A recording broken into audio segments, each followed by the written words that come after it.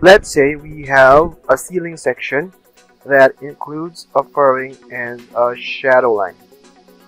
And let's make a cross-sectional length of 1 meter for the ceiling with a furring at the center at 0.5 meters. Now, our aim is to stretch the ceiling, and at the same time, it would also array the furrings. Now, how do we do this? Let's first make this base ceiling a block. Now, let's call this, for example, a ceiling section. And be sure to click on the Open in Block Editor. Then we select the block. And then after we click on OK, it would automatically bring us to the block editor. Now again, our aim is to stretch the ceiling, and at the same time, it would also array the furring. Now let's go back to block editor. Parameters. What are parameters? It tells what you want to do with the block. And then actions allows you to make it happen. It includes Autocad commands like move, scale, array, stretch, and rotate. Now the parameter sets are the combination of parameters and actions. Now let's go back to parameters. Then let's select linear. Then it would ask you to specify the starting point. Now this is the only clear region where stretch and array would happen. So we will click on the first point here and then the next point here. Now let's modify the parameter. Let's name the parameter run of ceiling. And then let's scroll down and then let's check for the value sets. Then we select increment. Increments are the increase in value of length. So for example, this one, we are adding 1 meter increment as we stretch the ceiling. So we will put the value of 1 meter for the distance increment,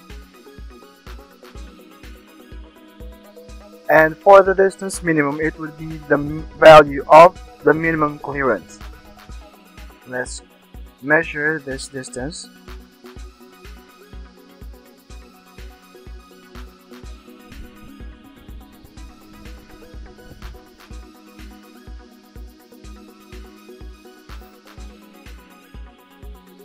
Now let's put on the value that we measured, and then let's say 20 for the distance maximum.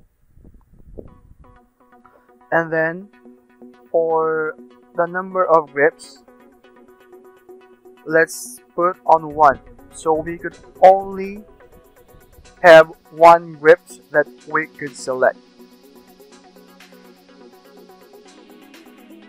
Then after we hit escape, let's assign another linear parameter to the furring. And for this example, let's put into the direct distance entry a value of 1, since there would be a 1 meter spacing for the furrings, because we also want the distance to move at 1 meter.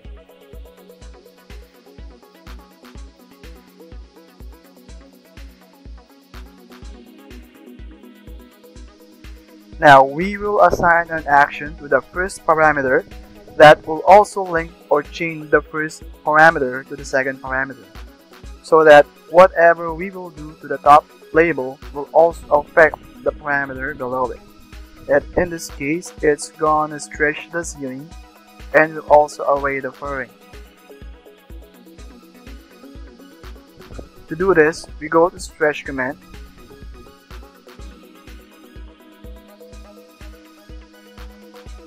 Then we select the top parameter. Then we select the parameter point. It's like telling which side we are assigning the stretch command to happen. So we pick this point. Then it will say specify the first corner of the stretch frame. Now this is different from selecting objects, but it looks the same. It's telling which area would the stretch would happen. Be sure to include the first and second parameters. After that, it will now tell you to select objects. This is the time that we select by crossing the area where we are going to stretch the object.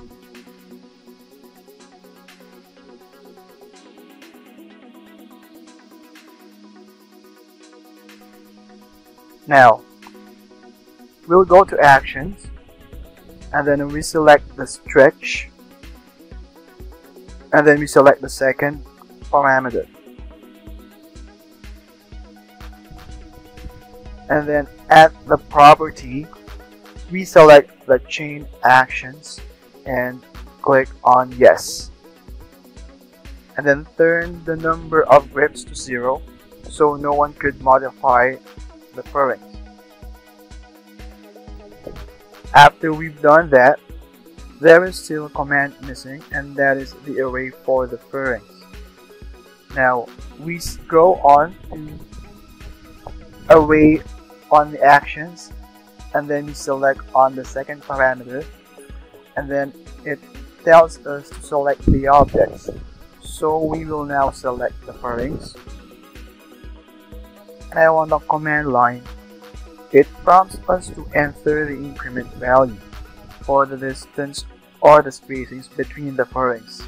So we're going to type 1 now, which is telling that the spacing would be at 1 meter, and then enter.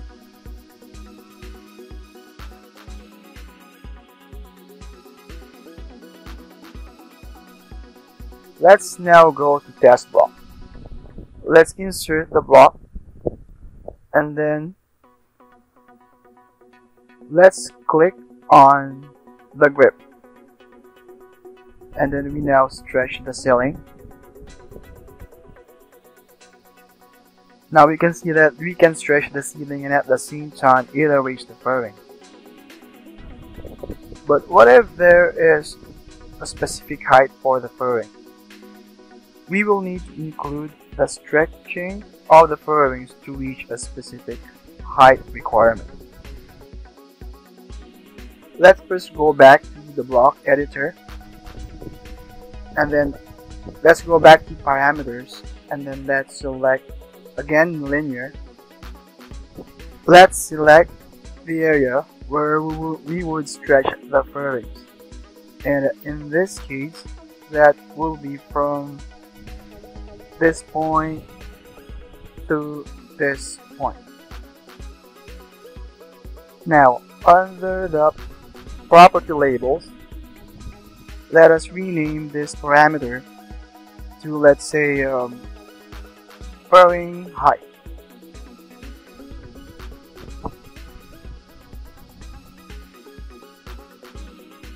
And then let's look on the grips. Number of grips, we could just make that to 1. So we could stretch only one direction. Now let's go back to action, and then let's select stretch.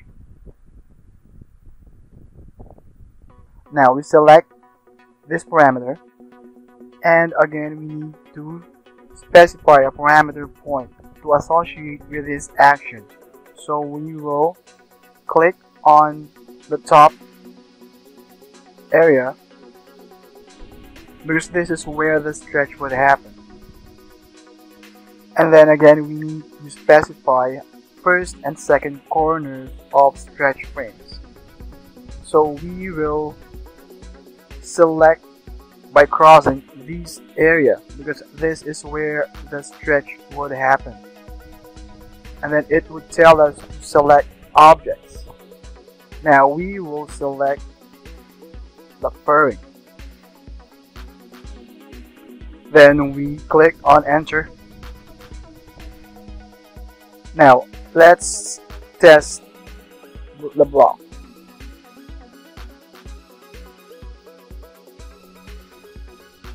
Now we click on the grips, and then let's click on the grip on the furring. Now there is an error because these objects should not be included on the stretch.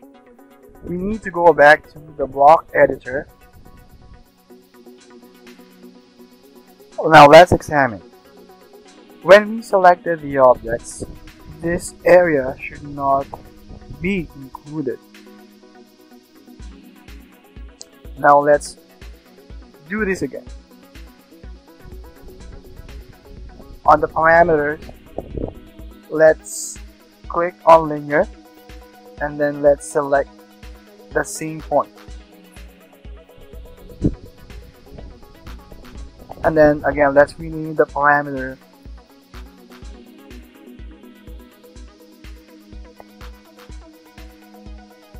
ceiling height.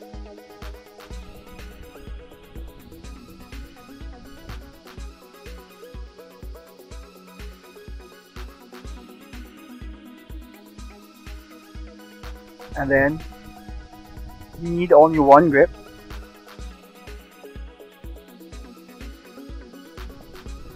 Now we go back to actions, and then click on stretch, and then select the parameter, and then we again need to click on the upper area for the parameter point that would associate with the action.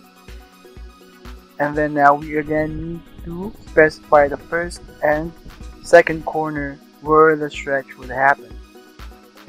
And now for the select objects, we need to select only this portion, and then we hit enter. Now let's test the block.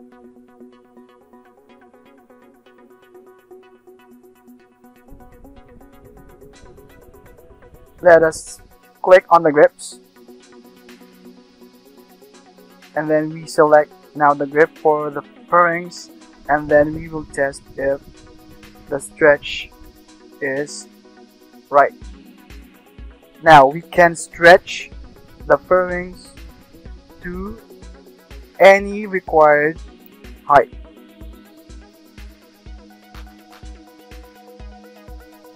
Now we can insert the ceiling block to any section that would need ceiling line, and to any drawing that this block may apply.